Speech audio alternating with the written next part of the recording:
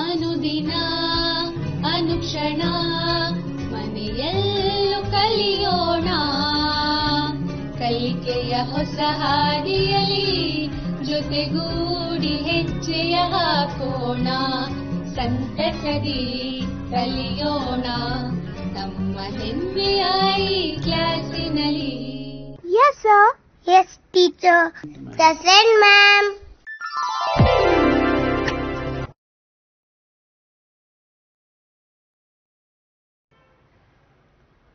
Hello children, welcome back. How are you doing? You must be doing good, right? Have you all done the work that I gave yesterday? Simple assignments, but very interesting assignments. We have discussed so far about the monkey and the trees. It was a fantastic story. The gardener was upset because he was not given a day off to go and watch the parade, the procession with his friends and have fun. He thought and thought at a length. He didn't get any idea, but suddenly there was an idea in his mind. What was the idea? Will anybody tell the answer? What did the gardener get an idea? What was the idea that came in the mind of the gardener? The gardener thought, and the idea was that he wanted to ask all the monkeys to come to his garden, water the plants, so that he can be relieved, he can be away from his duties and go and watch the entire parade of the king. When he communicated the same to the monkeys, the big monkey said, "Okay, yes, I am going to do what you say. I will take care with my team of this beautiful garden. You can go and enjoy the parade, the festival, the procession with all your friends and family members. You need not to be worried. You don't have to be thinking all this. We will take care of that." So hearing this, the gardener became very excited and happy. He went with his friends and family members. There was a beautiful procession and parade by the king. He enjoyed, he had fun, he had done everything he wished he wanted to. But what was the sight greeted him the next morning? I asked the question the last day. What was the scene? The scene was so sad. The entire beautiful garden was destroyed by the monkeys. Why the monkeys destroyed? Did they destroy the garden intentionally? No, they didn't. It was because of the request made by the gardener. They did their duties. The big monkey instructed the little one to remove the roots, provide more water for the longer roots, provide less water for the shorter roots. This way, each and every single plant was uprooted and thrown. And that is the reason the entire garden was destroyed.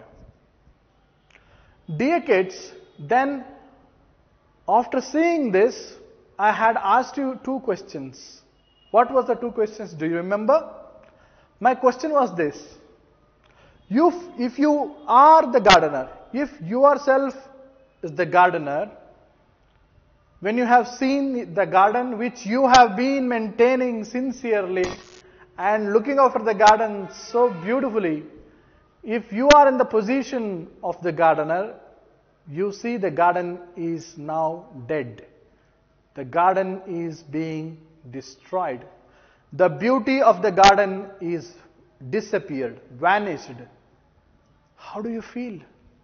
If you are the gardener, will you call each and every monkey and punish them? Or how do you react?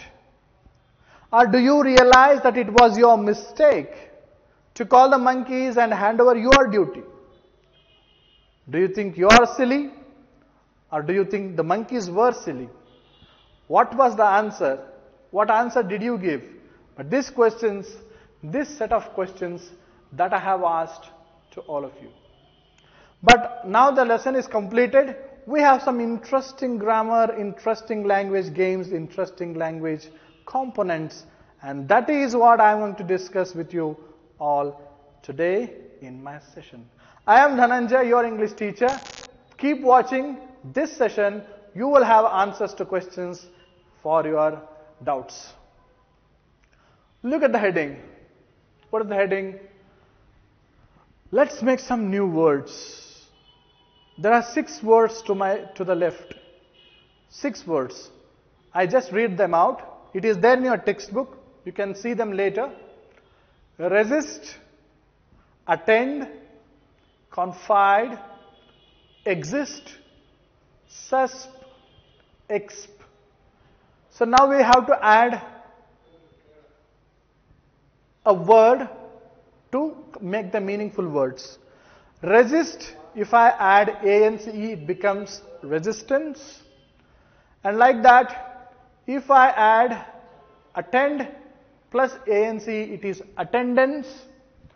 If I add ence for confide, it becomes confidence. In the same way, the word exist, if it is added by ence, it's existence. And susp, suspense, expense. Dear kids, some words can be modified, can be made different by adding ance or ence. So these are the 6 examples. Resistance, confidence, attendance, existence, suspense, expense. Not just these words, any word, or there are many words by adding suffix. Suffix means adding something to the end of a word. Adding some letters, adding a word at the end of a word is called as suffix. You must have heard suffix and prefix in your 7th standard or maybe in the 8th standard by your teachers. Prefix means a letter or letters or word added at the beginning of a word. If there is a word like complete, example is complete. If you want to add prefix, prefix means adding one word, adding letters to the main word, that is complete. If I want to add a prefix, in. Complete, incomplete. The word meaning of incomplete is opposite of complete. Complete, I have completed the notes. For example, Madam, I have completed the notes. And in your class there is one more friend, he has not completed his notes, and he can say, Madam, my notes is incomplete. My notes is incomplete. Incomplete means not complete. That is the reason I am telling you, my dear kids, prefix is a word or letters to be added at the beginning of a word, but suffix is something which is added at the end of a word. In this way, we have resistance, attendance, confidence, existence, suspense, and expense. Lot of words, kids. And you have to know how to make these words in your own sentences. Resistance, for example. We all have heard about COVID-19, the coronavirus. The immunity has become the most spoken word. Resistance means the ability to fight back. The ability to fight back. I have got a good resistance, so I am very healthy. That way. How can you use the word attendance? It's very common. Attendance means you are present. Some of your friends have not come to school. They are absent. Attendance means being present in the class or showing up somewhere, being apparent, being present. How can I use this word attendance in my own sentence? Attendance of class 8 is full. Attendance of class 7 is full. The attendance of class 9 is 50. Like that. How can I use the word confidence? Confidence is the ability of a person. You have the ability, willingness, confidence. The power of mind is called as confidence. I am confident to speak English. I have confidence in English language. Like that, you are also having confidence in learning. Every one of you have the capacity and confidence of learning English language, how to listen, how to read, how to speak, and how to write. I am very sure you are going to be very confident children in coming days. Suspense. You know, some stories have got some suspense. You don't know what is the next scene. You don't know what happens next. You don't know where is the heroine. You don't know what happens to hero. It's all suspense. Something you want to know, but you don't know, but you want to know. That is called a suspense. How to use this word in a sentence? I like movies which have got suspense, like that. The next word is expense. Expense means expenditure. That means the money you spend. For example, your father has given you 50 rupees, and that 50 rupees you make the expenditure on buying a chocolate. That is, the expense of buying a chocolate is 50 rupees. You got? I believe all these words. Let's go next important language game. Here is an important concept. What is the concept? Complete each sentence below with a word opposite in the meaning. So now we are going to see how to make opposite words, or what are opposite words. Let me tell you what are opposite words. Opposite words are the words which you have got. There is a word, entire meaning is to be different or opposite. For example, like is a word. I like mangoes. Opposite of word like is dislike. I can say this, I like mangoes. My friend Hasan dislikes mangoes. You understand? Like, dislike. I am happy, but my brother is unhappy. You're getting my point? I like white shirt, but my father likes black shirts. Opposite in meaning, opposite words, and these are also called as antonyms. Let's see what you can on the screen, and it is also there in your textbooks. The word is underlined. To that word you have to find out opposite, that I have given the answer in the bracket. Look at that. A victory sometimes is worse than defeat. A victory is worse than defeat. You are getting the point?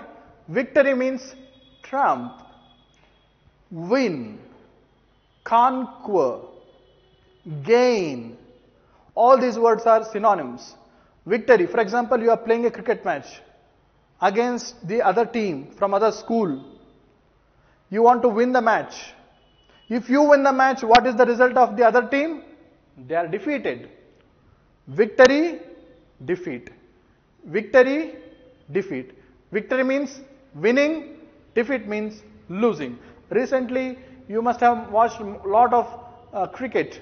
So, India versus England or any other teams, one team has to win the match, the other team has to get the defeat. Okay, let's go to the second one. The construction of new building takes a long time. Their destruction is easy. Look at the word construction, destruction. Construction, destruction. Construction means build. Anything, for example, in your home, your mother prepares delicious food. Rice, chapati, curry, sweet, payasam, everything. It takes 2 to 3 hours to prepare. But eating all of them, how much time do you need? Do you need 3 hours to eat? It takes hardly 10 to 15 minutes. So what I am trying to tell you is, doing something good, creating something, building something takes time. But destroying it takes no time. So construction, destruction. Construction, destruction. The example of destruction is that we have learnt in the same lesson. All the monkeys destroyed the entire garden. The destruction of the garden made by the monkeys was being seen by the gardener. This way we can use. Well, let's move for the next one. The inferior, superior. What is the sentence? This cloth is not inferior but superior. What is the meaning of inferior and superior? Inferior means of low quality. something of low content, something of cheap quality, inferior. For example, if you buy something on the street with less amount, that the product is inferior product. If somebody says 10 rupees you can buy a pair of chappals, do you think that 10 rupees chappal will be very good quality? No, it is inferior quality, low quality. But superior quality means something that is of great quality, something that is of very good quality. For example, if you buy anything giving good amount of money, or something, for example, if you have a shirt, if you have a pen, if the pen is used for many months, then you say the pen is of superior quality. You understand my point? Superior means a good quality one. Then let's go for the next one. Life is full of comforts and discomforts. Comfort is one word. Opposite of comfort is discomfort. Comfort means being relaxed, getting everything you want, just being happy. But discomfort means it is the opposite of. You understanding? Staying in home is comfortable. Due to the COVID, around 1 year you have stayed in a home. I think now you must be exhausted and bored. Comfortable. You have been comfortable in the home. But is it comfortable to go in the desert? Desert is a place where lot of sand, lot of heat that you can observe. There it is very discomfortable, uncomfortable like that. Let's go for the next grammar point. So far you have understood antonyms, the opposite words. Like that there are many number of opposite words: black, white, tall, short, heavy, light, accept, reject, give, borrow, lend, love, hate, large, small, take, give, question, answer, all these things. There are many number of words which are called opposite of words. Now let's go for the next one. Look at this. Express what would your action be? The correct word next to each of sentence. So there are some sentences. I think you are going to enjoy this language game. Look at the sentence and what is your reaction? How do you behave? Let's go for the first one. You forget to do your homework.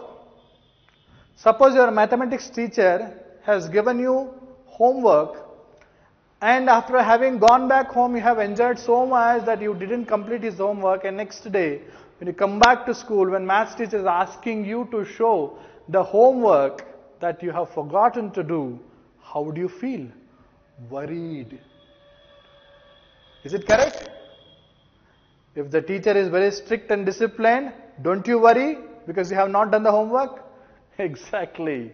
That's worried feeling. So can you use this worry in different situations? When will you use this word worry in different situations? For example, if you have lost the bus, you are worried. If you have lost your pen, you are worried. If you have lost 100 rupees given by your father as pocket money, you are worried. If you have not done homework, you are worried. If you have not prepared well for the examinations, you are worried. This is the kind of emotion. Let's see the second one. Second one is someone loses your pen. Someone loses your pen. For example, you have given your favorite pen to your friend to use to write, and that friend misplaces or keeps the pen somewhere and the pen is lost. How do you feel? Irritated. You are irritated. It's common, right? If I am taking your pen, if I am taking your notebook, and I say that I am going to use your notebook, and after some time I say, oh my dear friend, I have lost your notes. Do you feel good? No, you feel irritated. Exactly. Even somebody asks me to give my pen or to give my anything, if they don't return to me, I feel irritated. Then next, let's go for the third one. You have nothing to do. What does it mean? That means you are given a day off. For example, any festival, national festival, any local festival, or any other reason. For example, recently so many days, months we have sat at home because of COVID-19. So you have nothing to do at home. You are not supposed to read. You are not going to write. You are not going to do any homework. You are not going to do any assignment. Having no work at hand, having no work in hand, do you feel excited and happy? No. 1 or 2 days it is good. Maybe for weeks, maybe for months. You may feel very happy having no work hand, just eating, sleeping, enjoying. But my dear students, now you must have experienced continuously this will not give you happiness. You feel bored. That is the reason you have nothing to do, you are bored. You get it? Let's go for the fourth one. What is that? Your favorite actor is coming to your city. What is your reaction? For example, you are a fan of Darshan, you are a fan of Sudeep, you are a fan of Salman Khan, you are a fan of Mumutti, you are a fan of Mohanlal, you are a fan of anyone. Suddenly he is coming to your city. How do you feel? You feel excited, right? Yes, of course, even I feel. If I am going to meet Rajnikant tomorrow, I will be very excited because he is my favorite hero. Do you like him? It's a personal choice. You may not. So the feeling is called as excited. Okay, not just the favorite actor. If you are liking Dhoni, if you are liking Sachin Tendulkar, if you are liking Mary Kom, if you are liking any athlete, any sports star, you feel excited. Next one. What is the next one? You have done well in your test. For example, there is a unit test. There is a semester.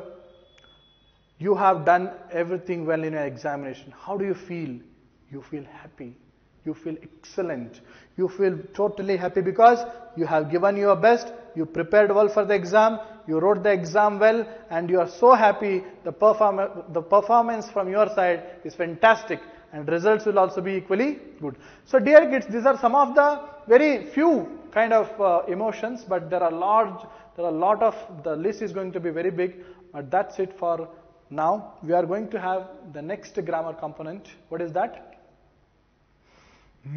Give one word for the followings. So there will be a big statement, but followed by only one word. For example, a person who reports events for a newspaper was present at the meeting. Who is going to give the reports? For example, someone teaches in your class. Who is that? Teacher. Someone who cooks the food. Who is that? The cook. Someone who is driving a bus. Who is he? Is a driver. Like that, all these examples. So answers we are going to find it later. The people who were watching the show cheered loudly. Who are they? People who were watching the show cheered loudly. So people who are watching a show, people who are watching a match, people who are watching a movie, they yelled, they shouted loudly, cheered loudly. Who are they called? They are called what? That answer we are going to see later, but you can make it a guess. The next one, the people who are listening to the speaker sat quietly. The people who are listening to the speaker sat quietly, and what these people are called? That answer we are going to see the next. The fourth one, after the attack, there were very few people who are survived. After the attack, anywhere, in news you must have seen a lot of attacks being done by the terrorists, enemies, But in the attack, many people die, lose their lives, but everybody doesn't die. At least few people, handful people are survived. What are those people called? Just one word. That answer we are going to see later. But now the last one. Every year India is visited by many foreign people who travel for pleasure. So people who come to India for travel, the people who come for India, the people who come and stay here and enjoy, who are they? Let's see the answer for all these five. Here is the answer. The one who reports is called reporter, news reporter, Kannada newspaper reporter, Tamil newspaper reporter, print media reporters, electronic media reporters, social media reporters. You understand? So reporter, one who is reporting. Spectators. If you watch a cricket match live by sitting in the stadium, you are a spectator. If you have gone with your friends to watch a movie, you are a spectator. Spectator is one who sees shows, movies, live actions and enjoys, is a spectator. Then the next one is audience. Audience are some people who listen, You're all on my audience. Now I'm teaching you an English lesson. And you are seeing me, you are listening me, you are my audience. You understand? The next one, survivors. The attack was made, lot of people died, but still few people luckily survived, and those people are called as survivors. And lot of country people come to India, visit and enjoy. What are they called? They are all tourists. If you go with your family, if you go with your friends to America, Europe, for fun or pleasure, then you become tourists. Let's go for the next language component. We have understood the lesson. Now we have to quickly say me, yes, the statement is true, statement is false. The king's cook could not go to the parade. Yes, it is true. The gardener planned to ask the monkeys to water the trees. True. The monkeys refused to help the gardener. No, false. The trees with long roots were to be given less water. No, wrong. False. The last one, the gardener saw that every tree had been pulled up by the roots. Yes, this is true. So now you got the answers. What is true, what is the false. Let's go for the next one. Very important one. Let's learn about numbers. Numbers means, my dear kids, I'm going to tell you very briefly. There are two numbers, singular, plural. One is singular, more than one is plural. You understand? In regional language, there are some differences, but in English, how to make singular nouns to plural nouns, it's very important. Look at the one by one. The thieves stole our watches. Thief, T-H-I-E-F, any word in English is ending with F or EF. While changing to plural, remove F or FE, add VES. Same example is there. THIEVS, the thief stole our watches. If the word is ending with CH, listen carefully. If a singular word is ending with CH, add ES. Like that. Next one, the valley, the dash valley were full of dash. The answer is the valleys. Valley is a singular, valleys are plural. Valley word is ending with Y, but before Y there is a vowel E. So you don't have to change, just add yes. Were full of monkeys, even the word monkey is a singular monkey, but how to say lot of monkeys? What is the change in the spelling rule? If Y is preceded by E, do not change it, just add S. Heroes, the dash rode on their dash pony. The heroes rode on their ponies. Hero, again a singular. Plural is heroes. Just add yes, because it's very important. You have to add ES because O is vowel preceded by a consonant R. So add ES.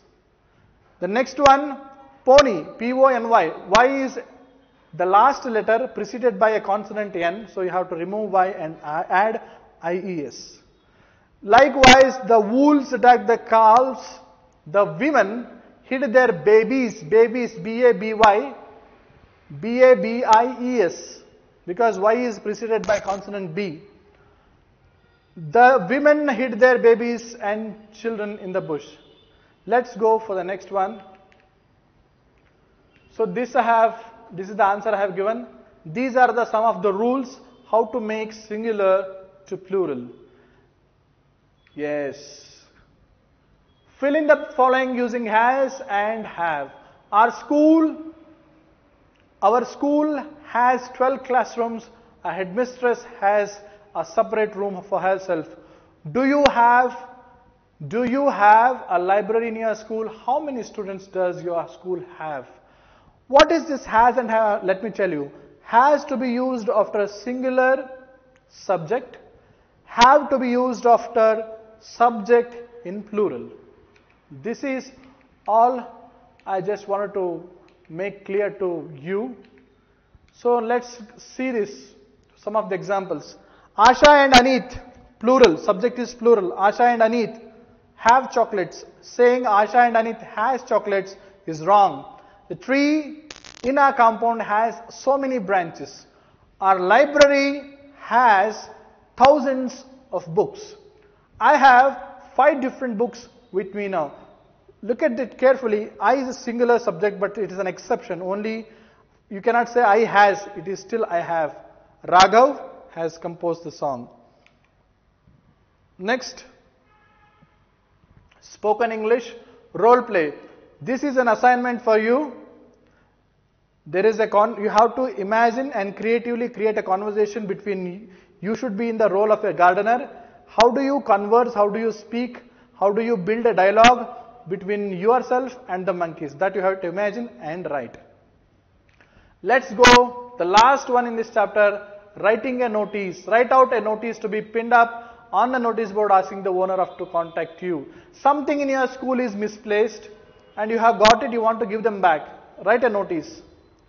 This is the format of a notice. On the top you write found. What is the matter? It is hereby to bring to your kind attention that while cleaning the classroom, a bunch of keys found. It is with me. The owner is requested to contact the class teacher.